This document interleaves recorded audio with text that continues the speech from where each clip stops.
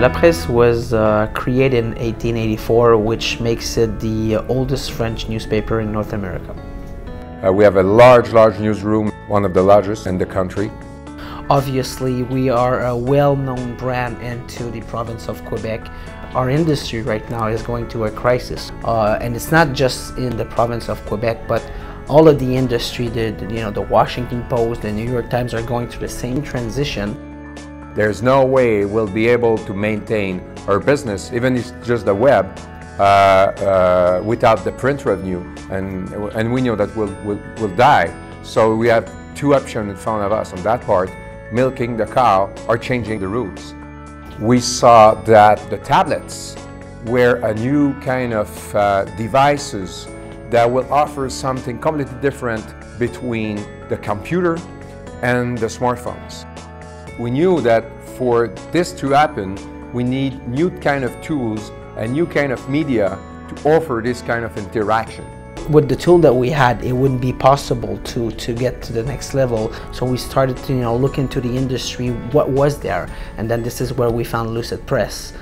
The core product of Lucid Presse was, from a collaboration standpoint, from a utility standpoint, was very, very advanced. For the first time, we could be many different users working in the same environment, and not just the same environment, but the same page actually. That was a total revolution. More than one person can at the same time work on the same page, even on the same object, and be very efficient by producing many pages in only one night.